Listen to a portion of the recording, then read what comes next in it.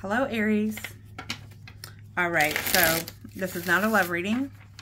This is not about your ex or your current or anything like that. This is strictly about you and what's going on with you and what message Spirit wants you to know. All right. So, Spirit. Also, this is timeless and hashtagless. Spirit, what message do you have for Aries? So if this came across your feed, it's possibly for you. Take only what resonates, leave the rest, and don't make anything fit that doesn't. It's a general reading, so it won't be for everyone. So far, we do have the Two of Wands coming up. You could be looking at possibilities of where to take your movement. Where do I want to go next? You're waiting to see. Are you trying to get to know yourself? 1:11 on the clock right when I said that. Are you trying to get to figure out what it is that you want to do, who you are? We have the Death card. The Death card is about transformation. So you could be trying to transform yourself. What do I like? What do I want to do? How do I want to do things? What do I want the outcome to be? Do I even know if I'm going to like it? We do have the Eight of Cups.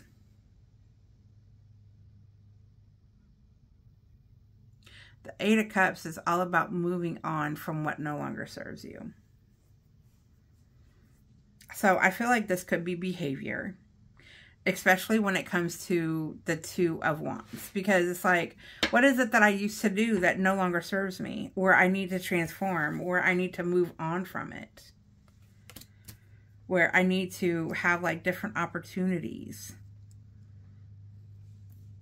We also have the Eight of Pentacles. The Eight of Pentacles is working really hard on something. It's like, I know where I need to go and I know where I need to get, but I don't know the outcome with the Moon. So that's the part that could have you kind of antsy. It could have you a little nervous, trying to trust the process. You don't know. We have the King of Swords. The King of Swords is about you being in your head. You could be overanalyzing some stuff. We also have the Five of Wands. You overanalyzing is too chaotic, so stop it. You could be like really challenging yourself when you don't need to. So I feel like with the Two of Wands, it's like, okay, I'm trying to take one day at a time. I know I need to transform. I know what I need to do. I feel like that you already know what you need to do. It's just working on the right opportunity to do it. Or you're trying to gather more information, or, you know, especially with the King of Swords, you're trying to gather as much information as you can. But that's the whole part. There is a such thing as gathering too much information. It doesn't matter how much information you have if you're not putting it to use. You can have the PhD, but it doesn't mean shit unless you're actually out there using it, you know?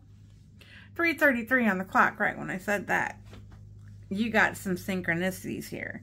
So when it comes to the Moon, it's like, I don't know the outcome, so let me overthink it. And that's where it can kind of get messed up. Because when you overthink things, you could be like, I want to do this, this, and this. But by the time you get done overthinking it, you don't even want to do it anymore. It's like, you could be stopping yourself from opportunities by all the overthinking and not trusting the process and not taking the moves forward. Okay. So just be mindful about that. Don't overthink it. Try to take some steps. Take steps. Push yourself. Challenge yourself.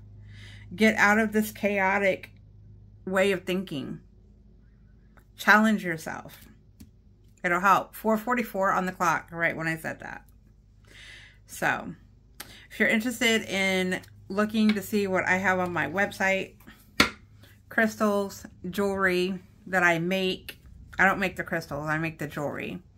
and also personal readings if you want to purchase one. So the website's right here. That is what I got. I am sending you all kinds of love, light, healing, and protection. Have a great day, and I will talk to you soon. Bye.